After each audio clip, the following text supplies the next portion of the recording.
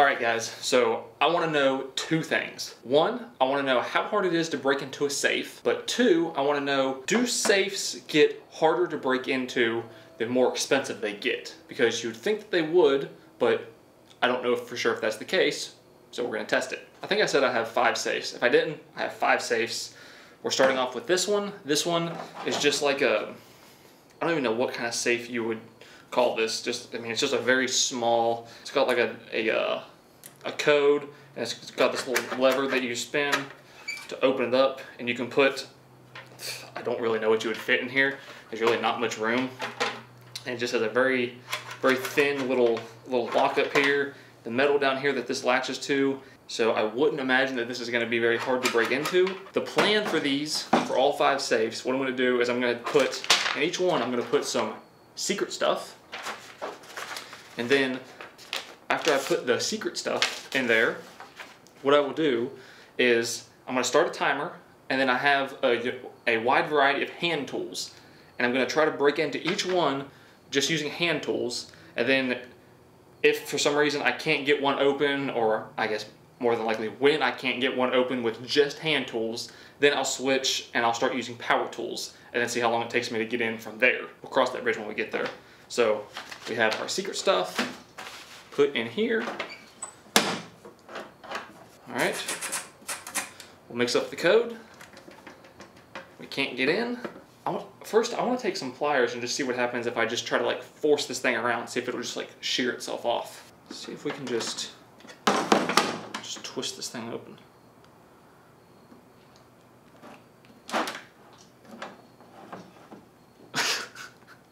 Really? Really? That was pathetic. All you gotta do is just take pliers and just twist the knob.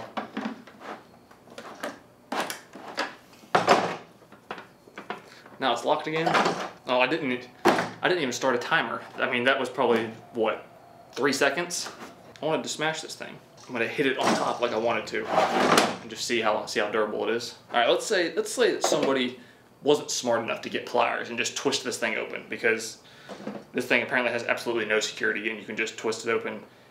That almost, with those pliers, whenever I twisted this thing open, it was almost easy enough that if someone was just really strong, I think they could just twist it open. I just happened to use pliers. But if you were like really, really strong, you could probably just twist it right open. So let's use the war hammer. Let's see if we can just hit it right there on that latch and just bust it open.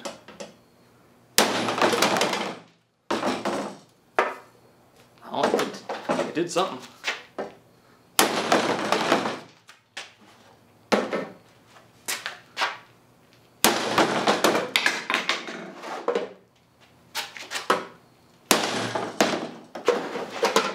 Come on.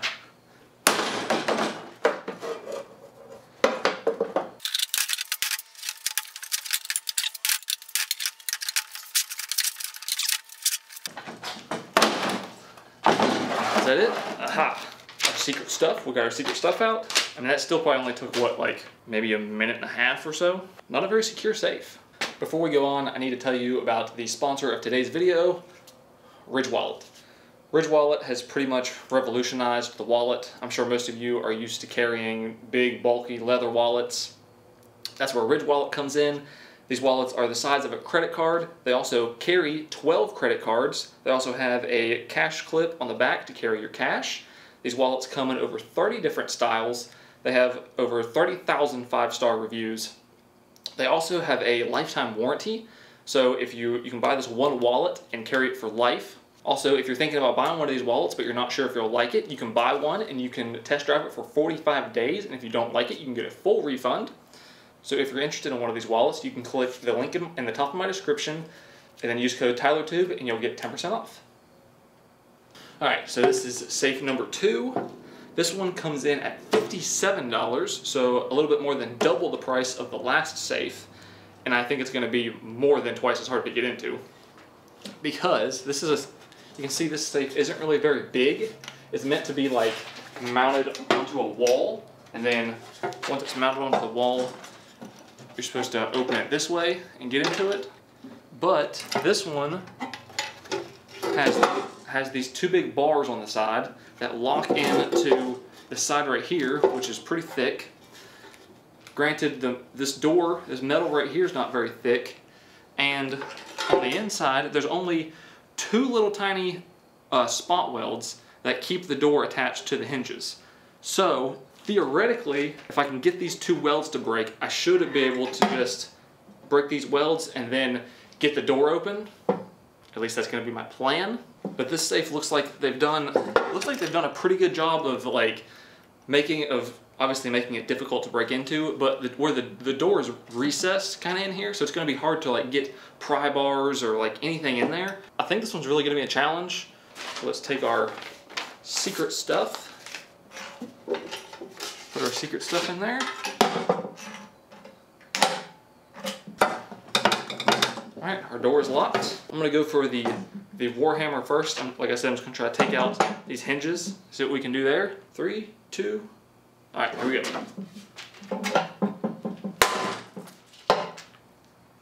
Oh, this is gonna be really challenging. That almost didn't do anything to that.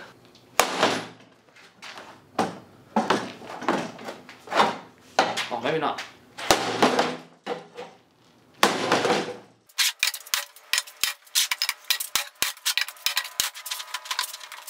I have this pry bar.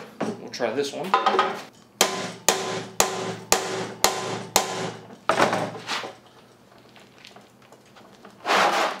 Oh.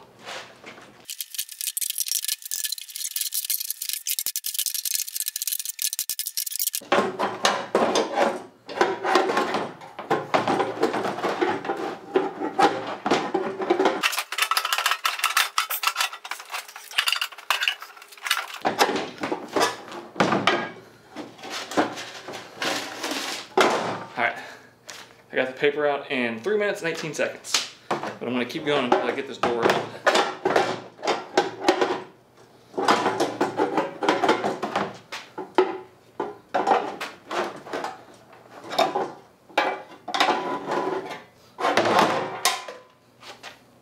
Three minutes and 36 seconds. But just as I figured, these pins that are on the back seem to be the weak link. They just kind of gave away, and then once the door fell down inside, I was able to get into it pretty easy. That was actually a lot easier than I thought. I thought that was going to give me way more trouble than what it did. The safe was, like I said, just a little bit more than double the price of the last one, and it probably took about double the time to get into it, roughly. The more expensive the safe, the harder it is to get into, but still, that was virtually nothing.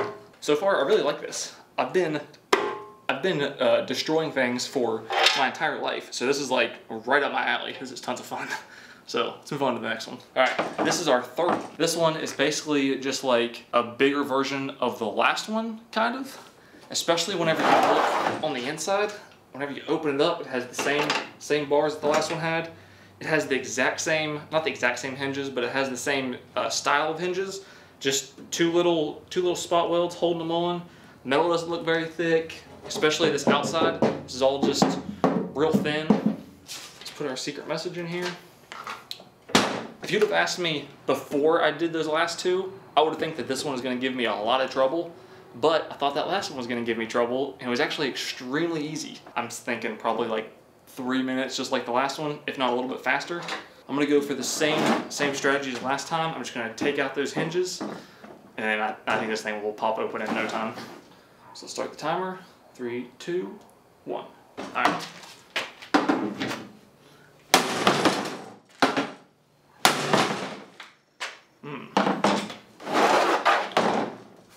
You do it this way.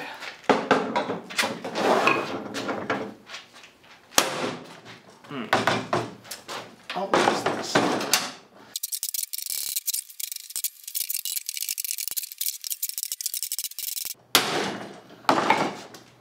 Oh, there we go.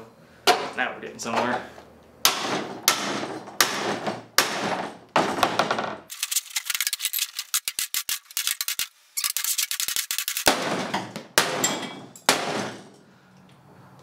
Oh yeah, we're getting there. Oh, nice. There's our note. 3 minutes and 18 seconds. think that was the exact that was the exact same time it took to get the last note out. 3 minutes, 18 seconds. Huh.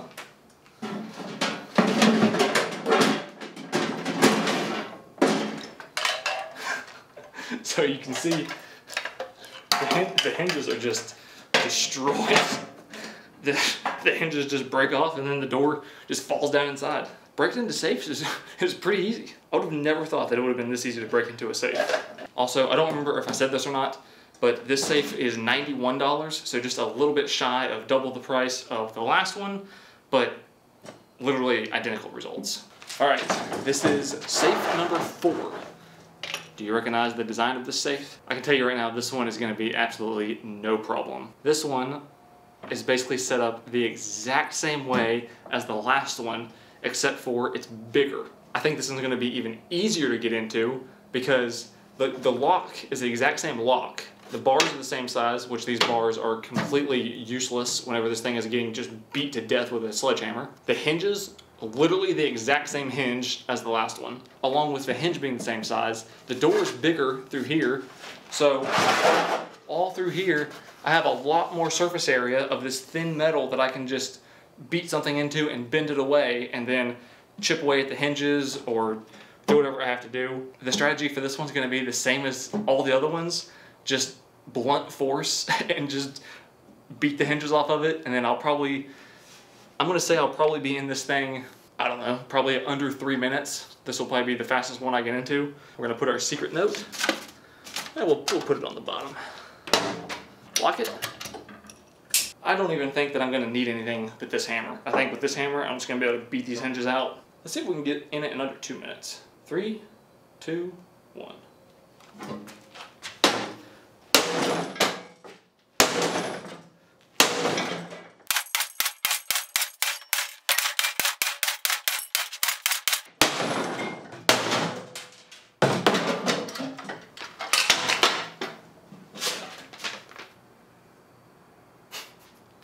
40 seconds.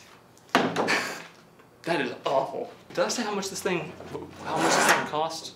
I don't know where my sticky note went, but this one, I'm 99% sure this one was $115. For $115, you can have a safe that you can literally just take a hammer and break into in 40 seconds. It literally wouldn't even be worth putting anything valuable in this safe because it's not even secure. So let's move on to the last one. All right, this is our 5th and final safe. This one comes in at $185, and this one is heavy. All those other ones were relatively light. This one, it's not much bigger than that last one we did. It's gotta be at least 100 pounds. I mean, it's heavy.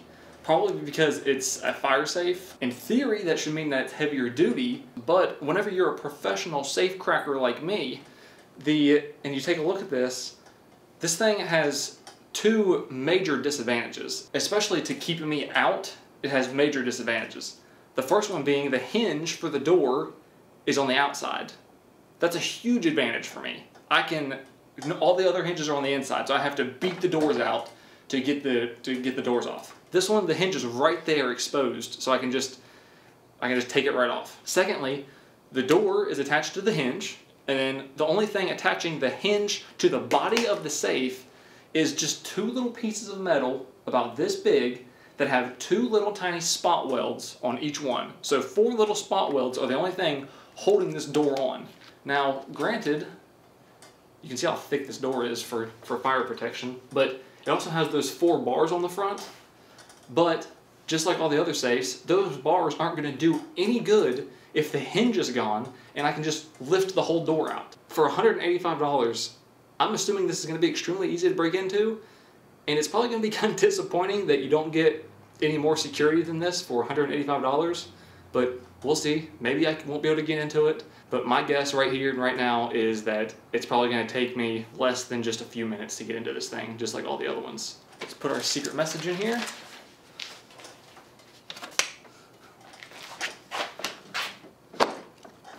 Lock this thing up so I can attack this hinge right here. This is going to be, I'm telling you, I think this is going to be really disappointing. 3, 2, 1.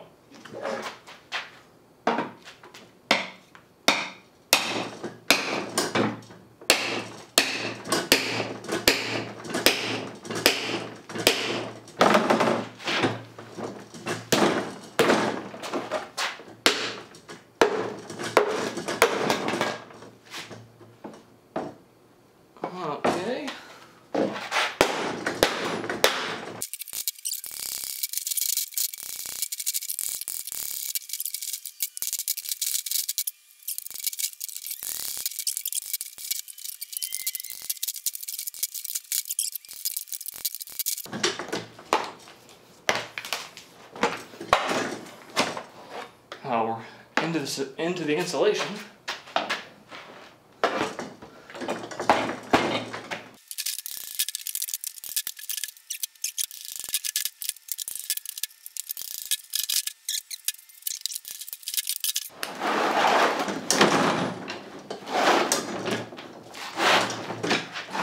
Let's go this way.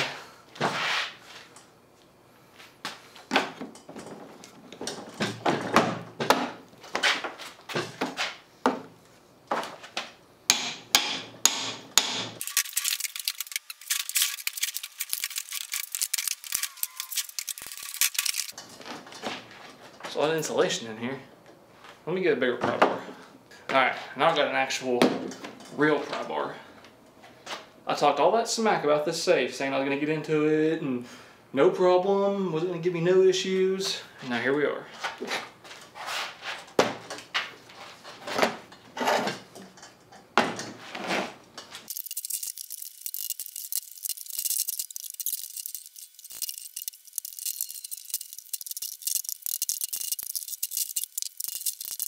I think I missed something.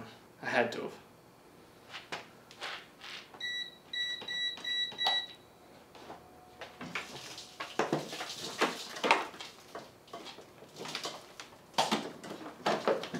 It's literally just barely hanging on.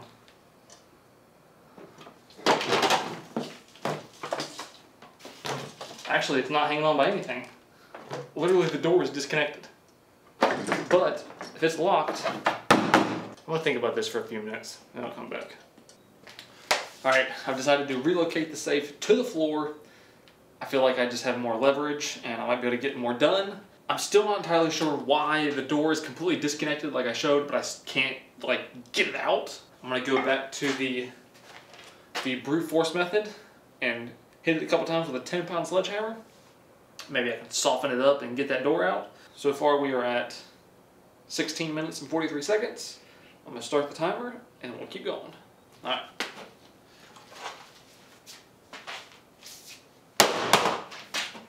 I don't know if that's good or bad.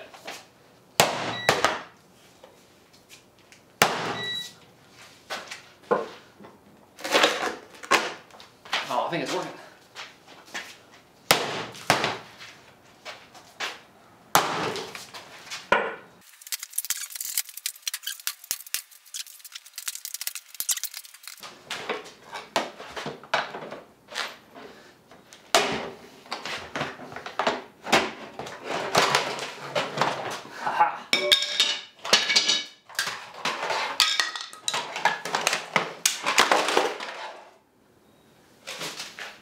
Alright, there's our note. 1820. Whew. That was a lot harder to get into. So 18 minutes, 20 seconds. I think I probably would have got into it a lot faster if I would have just started with the sledgehammer right away, instead of just spending so much time with the smaller hammer trying to like get the pry bar in there and like pry it up. That's still not super impressive for a $185 safe that's this size. That's under 20 minutes to break into a safe. So that's not a lot of time. Alright, so after I got that door off of the Sentry safe, I flipped the door over and I found this. This is the 4 bars that you see on the door, that when you shut the door, these things slide over and lock the door. I noticed that they're really, really light. They weigh like almost nothing. So these are made out of aluminum. As you can see, obviously I cut one off because this whole thing is so light that I thought for sure that these were going to be hollow. And if these were hollow, I was going to be extremely disappointed. I'm already pretty disappointed that it's made out of aluminum because we all know aluminum is soft and aluminum bends extremely easy. Now granted, these didn't bend because I wasn't hitting on this side with the sledgehammer, but had I been hitting on this edge with the sledgehammer, I guarantee this thing would have been bent. Not only is that safe relatively easy to get into, I mean, under 20 minutes you can be into it, it's also not constructed very well. It should have more than aluminum. I feel like this should be steel. So what did we learn from this whole thing? At least I learned that the old saying is true, safes only keep the honest people out. Because every single one of these safes, no matter what the price point was, I was able to get into it relatively quickly with nothing more than all of them. The first 4 I was able to get into with just a hammer and a pry bar. and a small pry bar. And the last one, I used a sledgehammer. So nothing fancy. Every single one of these pretty much just brute force bypasses whatever kind of lock they have and allows you to just pry it right open. None of these were that secure. I'm honestly kind of disappointed in them because I just expected them to be, you know, to be harder to break into and be more secure and not be able to just, not just like, especially the first 4 of them, not just be able to just hit them 3 or 4 times with a hammer and then boom, you're in. That's kind of disappointing. I figured they would be way tougher than that. I guess most safes just aren't really that tough. So thank you guys so much for watching, and I'll see you in the next one.